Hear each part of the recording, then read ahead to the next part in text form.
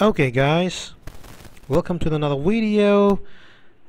In this video I'll be showing you guys how to update VLC media player to version 3.0.14.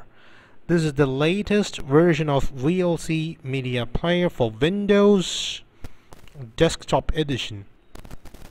But unfortunately, due to a bug from VLC team, you cannot install directly because this update doesn't have an installation wizard which will automatically open as soon as you update. Let me show you.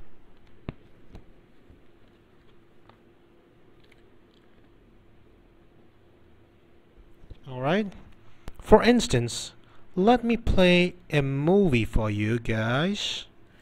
Alright, let's play a movie for example.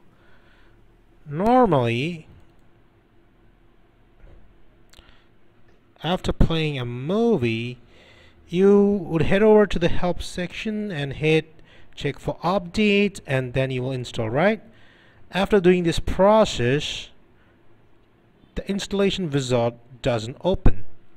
So VLC team said you have to check the temp folder, but I checked the temp folder, but there is nothing here. So to solve this issue, you gotta head over to the start menu icon and right click and hit run and use %sign temp %sign. It's not just temp, it's %temp %. So if you use and hit enter, this window will appear, and here, voila, this is the installation wizard. Double click and launch the installation wizard and you're good to go.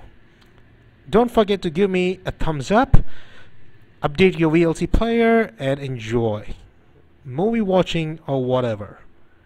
Over and out.